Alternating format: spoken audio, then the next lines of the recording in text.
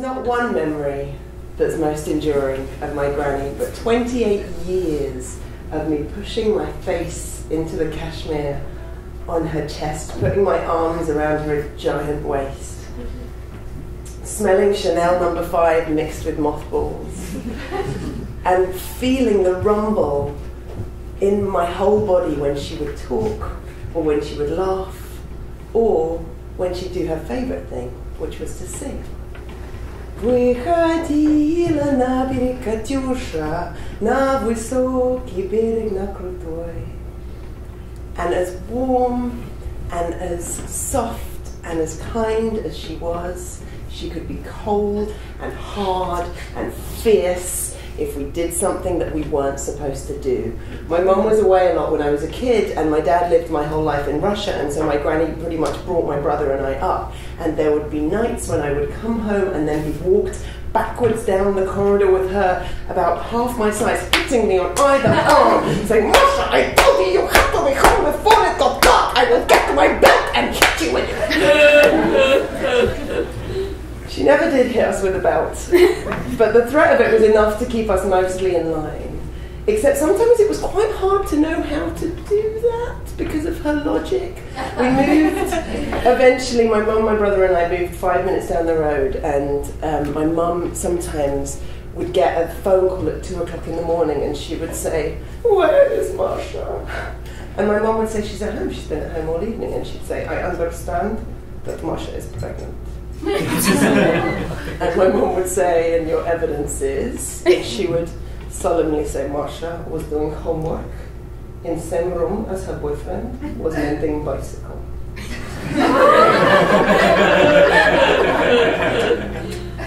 And then eventually she started to really sort of dissolve into senile dementia. It was as soon as my grandpa died, it felt like it wasn't that she was doing it through grief, she was just kind of doing it because she could. She didn't have to keep it together anymore. And I think with senile dementia, I know it can be really sad for a lot of people. If you are put in an institution and you're surrounded by strangers and you're confused, it can be really scary.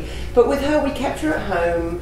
We had a series of Russian illegal immigrants that we were happy to pay money to look after her. They needed a job, and we needed someone who spoke Russian who could be around.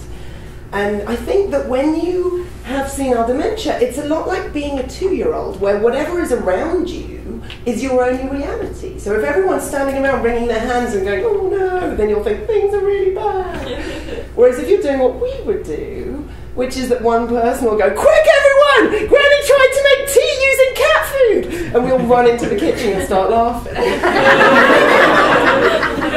Then I think you think, well, clearly something is hilarious. And probably it's me because I'm a bit of a comedian. And it wasn't that we were laughing, well, we kind of were laughing at her, but we were doing it with love and with affection. And she was so funny. She went through this amazing phase where she would blend fiction and reality. So we'd be watching TV with her, I'd be sitting watching Jerry Springer. And she would start telling me his entire backstory that she'd really believed. She'd be like, what you must understand, Marsha, is that when he was a little boy, originally he lived in Russia. all of the girls in the village were in love with him. But you see, he moved to America when he was still quite young, which is why he does not have accent. One time she and I were sitting watching Diagnosis Murder with Dick Van Dyke, which is a sort of, that cop show, and she was very heavily involved in this murder and was asking me all of these questions that I literally could only have answered if I'd actually been on Dick Van Dyke's. And then eventually she needed to go to the toilet, and she, sort of, in spite of being so short, she was a very round lady, and it was quite hard to get her up and down, and so we had a commode, which is one of those old-fashioned, it's kind of like a big wooden chair, and then you lift up the seat and there's a little potty inside it. So I, lift her up and put her on the pot, which is sort of this ordeal rather. Take down her clothes and sit her down, and then she'd done a poo, which, wiped her, and it's a bit gross, but we do it for love. And afterwards I'd, cleaned her up and got her dressed and sat her back down, and then I took the pot, sort of her poo, and went to throw it away, and she put one of her tiny hands on my arm and with the other, with a slender finger, pointed inside the pot and said, Marsha, make sure that you do not remove this, because they will need to examine it for evidence.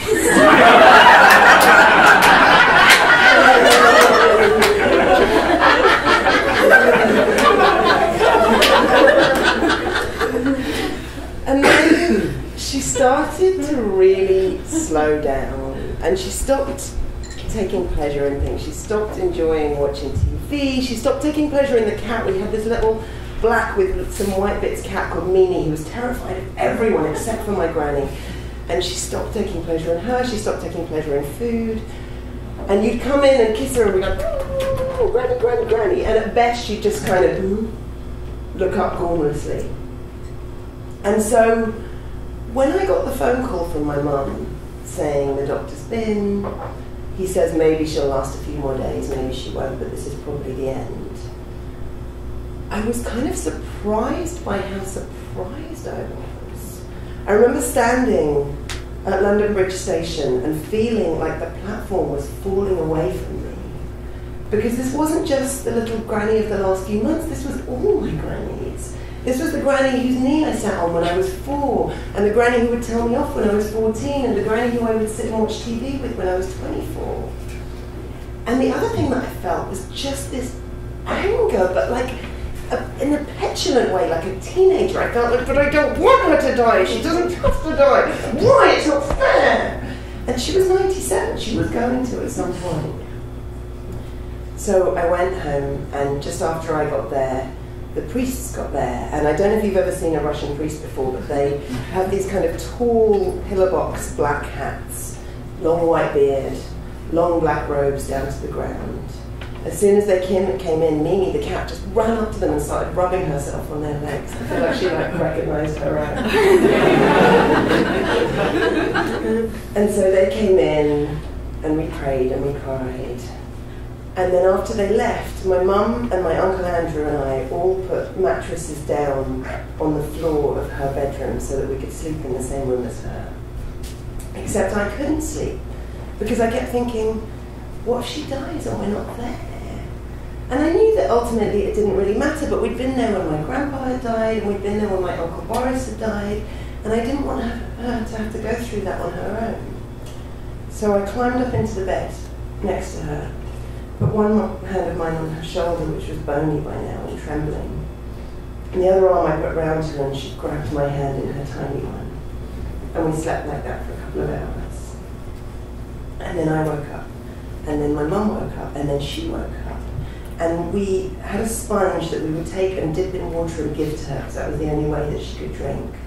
And she hadn't spoken in weeks, and she hadn't said anything that made any sense in months, but she said, "Spasibo," which means thank you. And she said, "Daragaya," which means my beloved. And then she did something she hadn't done in years, while she was lying there.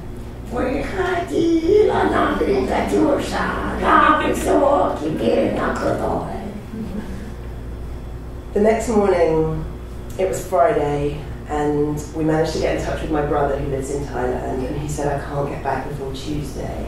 And we said, well, we're all here, you'll be home for the funeral.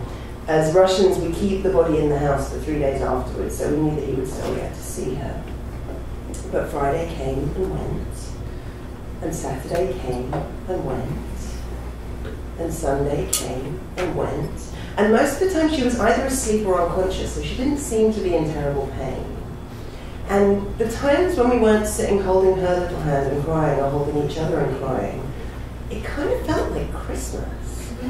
Because we would just, didn't get dressed for most of the day. We'd just sit around in our pajamas, reading magazines. We'd have these long lunches. People would come over and they'd bring food, and sometimes they'd bring presents. One friend brought me some socks.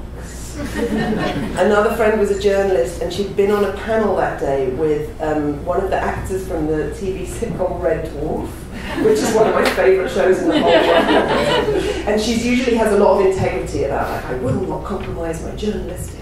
But she asked him for an autograph from him. So I still have from Craig Charles, it says, "Kisses be strong." And then Monday came and went, and on Tuesday, at 10:30 in the morning, my brother arrived. And my granny hadn't recognised that anyone was in the room for such a long time. She hadn't recognised any of us for even longer. But at 11:15, my mum called us into her room and said, "This is it." And so we stood with my mum and I holding one of her little hands, and my uncle and my brother holding her other little hand. And I don't know if you've ever been there when someone is dying. I am lucky enough, and I do feel like it's lucky, to have been there with 3 people when they're dying. And one of the ways that you know is that they have this very particular way of breathing.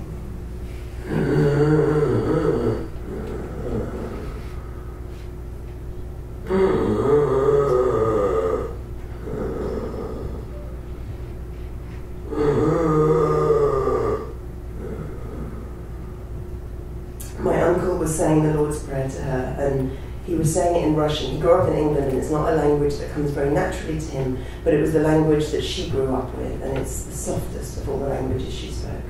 Отче наш, иже на небесах.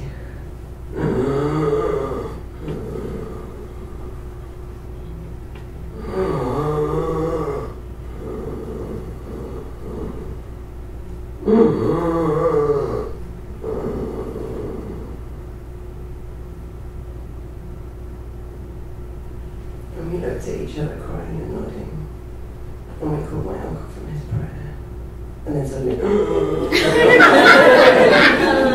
it was one of the funniest moments of my life. She carried on for about a minute, and then after that she stopped for good, and that's how my granny had the best death she could have possibly had. Thank you.